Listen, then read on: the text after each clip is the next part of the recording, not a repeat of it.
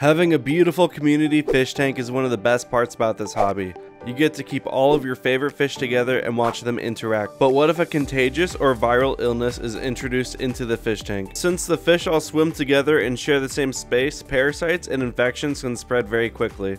Luckily, we can set up a 2-in-1 safety net to prevent this.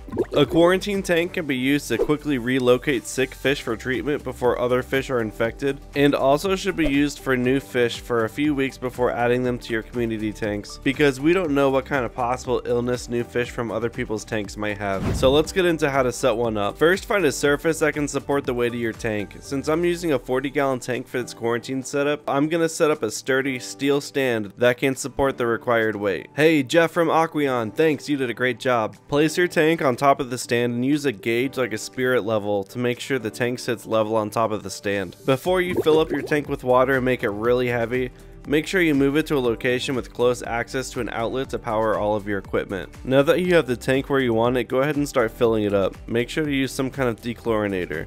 While the tank is filling up, let me show you how I set up the life support system for this tank. First, I'm going to be using an air pump and sponge filter to get the job done more efficiently. I like the Aquarium Co-op battery air pump because it can run 2 sponge filters at the same time while outputting a decent flow. And in case the power goes out, the pumps will keep running for about 6 hours if I'm not home. For the sponge filter, I'm going to go with the large size from Aquarium Co-op. This filter has been running in the back of another one of my tanks for about a year, so it's seeded with tons of beneficial bacteria. Next, I add a thermometer to make sure my water's at a good temperature for my fish. I like this glass thermometer because it makes it really easy to tell the temperature at a quick glance. I then add a heater that's rated for the size of the tank. I always have a few extra heaters on hand, so I just use one of those. Finally, to secure the top of the tank from any accidental fish jumps, I add a lid. Since this tank didn't come with a lid, I made a simple one out of polycarbonate panels that I found at Home Depot. I cut small notches for any cords or air lines so that it has a nice snug fit. For an added bonus, I like to add some kind of structure for the fish to feel a little bit more safe and secure. This decoration has some larger holes that small fish might be able to get into, and since I'm going to be adding some small fish to this tank, I stuffed the holes with a little bit of polyfill. That'll keep any of the small fish from getting stuck inside the decoration.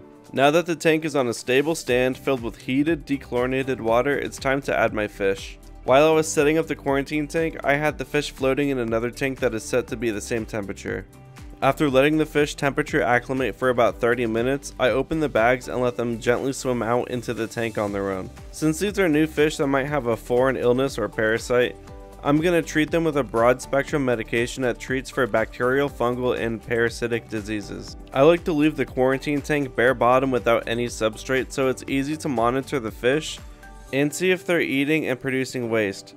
And also it makes it easier for siphoning out any waste or parasites like ick that may have fallen off of the fish.